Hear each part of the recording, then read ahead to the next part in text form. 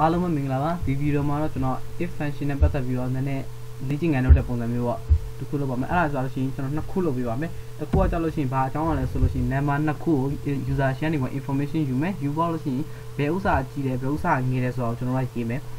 အဲ့ဒါကိုကြောက်လို့ရှိရင် if function ဟိုပဲသုံးပြီးသွားလို့ရှိရင်ပထမဥစ္စာကြီးရလားဒုတိယဥစ္စာကြီးသလားပထမဥစ္စာငယ်သလားဒုတိယဥစ္စာငယ်သလားဆိုရေးမယ်အခုကျွန်တော် in num ဆိုပြီးတော့ num1 ဆိုပြီးယူမယ်in num2 ဆိုပြီးယူမယ် why user ရှိအနေပေါ့ browser user ကို number ပထမဆုံး number ရေးခိုင်းမယ်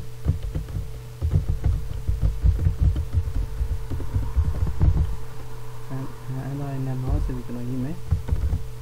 okay again scan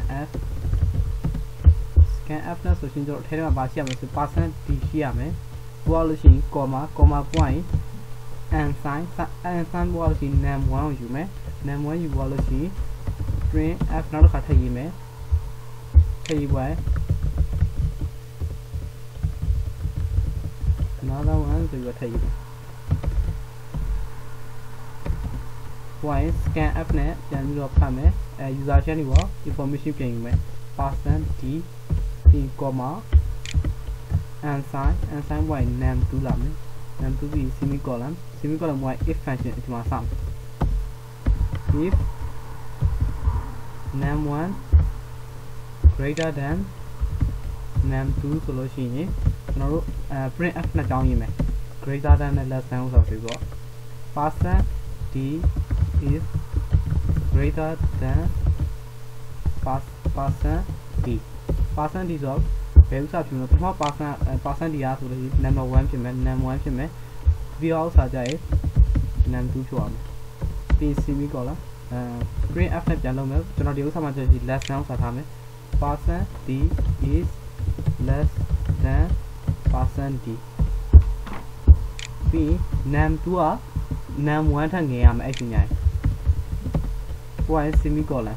ဒီဥစ္စာမှာဒီမဲ့ပထမif function ပြသွားပြီနောက်ထပ် if function တစ်ခုသုံးမယ် num2 greater than num1 ဆိုလို့ရှိရင်ကျွန်တော်ဗာပြမလို့ဆိုလို့ရှိရင် print f ကိုထုတ်မယ် print f တော့ထပ်ပြီးတော့ပေါ်လေးခူးလိုက်မယ်ခူးပွားရင်နေရာလေးရှင်းလိုက်မယ်ရှင်းကြည့်ရ okay ပေါ်လို့ရှိရင်အဲ့တော့ပထမဆုံးဆိုကြည့်ရမယ်ဥစ္စာနံပါတ်2ကကြည့်ရမယ်နောက်ပေါ်ရင်နံပါတ်1ကငယ်ရမယ်နံပါတ်1ကငယ်ရမယ်နံပါတ်2ကကြည့်ရမယ် okay ဒီဥစ္စာဒီ function ကဒီမှာလေးမှပြီးသွားပြီကျွန်တော် run မို့လို့ရှိရင်ထပ်ပြီးရှင်းပြပေးမယ်ဘယ်လိုဖြစ်သွားလဲဆိုတော့အခုပထမဆုံး number ရေးမယ်ပထမဆုံးဆို9ရေးလိုက်မယ်9ရေးပွဲကျွန်တော်30နောက်ထပ်ရေးမယ်ဒီပါပေါ်လာတော့ရှိမယ်ခဏလေးကျွန်တော် online ဆင်းလို့မိပါ%/m/m ကိုကျွန်တော်ပြန် run မယ်7 နဲ့10ဆိုလို့ရှိရင်အခု10 is greater than 7ဆိုပြီးပေါ်တယ်နောက်ထပ်တစ်ခုကတော့7 is less than 10ဆိုပြီးပေါ်တယ်အဲ့ဒီဆိုပဲ function ဖြစ်မလားဆိုရင်ဒီ function မှာကြောင်းလဲဆိုလို့ရှိရင်ဒုတိယ number ပထမ number တော့ကြီးနေတဲ့ function ကif second ဥစ္စာကိုပြောတာအခုကျွန်တော်ပထမဥစ္စာကိုသုံးနေတယ်ဆိုရင် if ရပထမဥစ္စာကိုသုံးနေတယ်ဆိုလို့ရှိရင်ဘယ်ဥစ္စာပြောရလဲဆိုလို့ရှိရင်ကျွန်တော်ဒီဥစ္စာကိုမှန်အောင်လုပ်မယ်ဆိုလို့ရှိရင်အဲ့တော့ပထမဥစ္စာ10ဒုတိယဥစ္စာ5ဆိုလို့ရှိရင်10 is greater than 5 is less than 10ဆိုပြီးပေါ်လာအများကြီးတော့မရှုပ်ပါဘူးလွယ်လေးပါပဲကျွန်တော်လုပ်ထားတဲ့ဥစ္စာလေးကအားလုံးနားလည်မယ်လို့ထင်ပါတယ်နောက်တစ်ခုကကျလို့ရှိရင် prime number ရှာတဲ့ဥစ္စာ prime number ဆိုတာဘာကိုပြောတာလဲဆိုရင် prime number ဆိုလို့ရှိရင်နှစ်နဲ့ prime number မဟုတ်ဘဲနဲ့ကျွန်တော်ပဲဖတ်ထားရင်စုံကိန်းမှခင်ရှာတဲ့ဥစ္စာထားမယ်စုံကိန်းမှခင်ဆိုတာဘယ်ဥစ္စာလဲဆိုဘယ်လိုပြောမလဲနှစ်နဲ့စားလို့ပြတ်လို့ရှိရင်စုံကိန်းနှစ်နဲ့စားလို့မပြတ်ဘူးဆိုရင်မကိန်းအဲ့တော့ရှာမျိုးဆိုကျွန်တော်တို့ဘယ်လိုအဲ့နှစ်နဲ့စားလို့ပြတ်တာမပြတ်တာဘယ်လိုသိရမလဲဆိုရင်ကျွန်တော်ရှိမှာ % sign ရှိအဲ့ % sign နဲ့အကျွင်းဘယ်လောက်ကျန်လဲဆိုတော့စစ်မယ်စစ်ပေါ်လို့ရှိရင်ကျွန်တော်တို့if function ကိုထည့်မယ်ထည့်ပေါ်လို့ရှိရင် prime ဆိုလို့ရှိရင် prime ဟုတ် even ဆိုလို့ရှိရင် even odd ဆိုလို့ရှိရင် odd ဆိုပြီးကျွန်တော်ရေးမယ် okay အခုကျွန်တော်print f လေးရေးမယ် num1 ဆိုပြီးတော့ကျွန်တော်ထားလိုက်မယ်ဒီဥစ္စာမှာလေ and ဒီဥစ္စာကျွန်တော်ပြောတာ num1 ဆိုပြီးပြောတာဒီဥစ္စာပြောတာမပြောင်းတော့ဘူး under l number ဆိုပြီးကျွန်တော်ရေးလိုက် number ဆိုရေးဖို့ရ semicolon scan f ဆိုပြီးတော့ကျွန်တော်ဟိုပါယူမယ်အခု %d နဲ့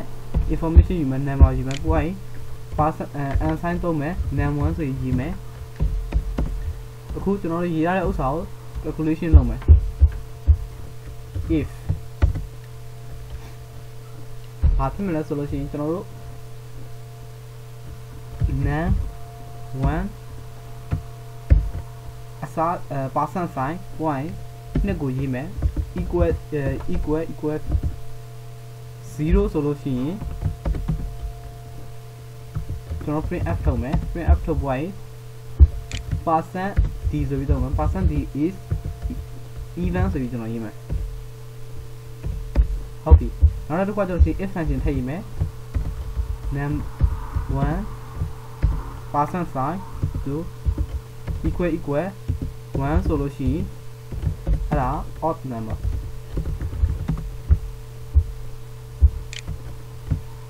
percent d is odd number even number point ကျွန်တော်ခုနကမေးခဲ့တာ percent ဟိုက num1 ဖြစ်ရမယ်ဒီဥစ္စာမှာလဲ comma num1 ဖြစ်ရမ